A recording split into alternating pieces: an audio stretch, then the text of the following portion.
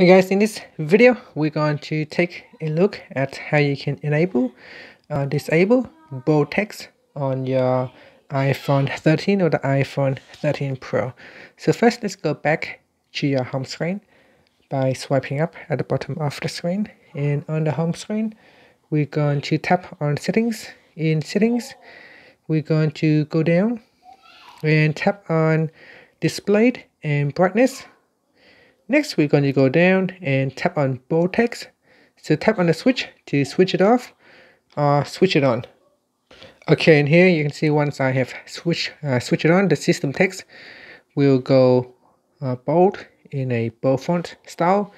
And if I open up, say, text messaging right here, you can see it is also bold in the title or in the subject title. And for a web page, in the address bar, the text is also bold, but the text content of the website is actually not bold because it will use the font settings based on the website settings. And that's it. Thank you for watching this video. Please subscribe to my channel for more videos.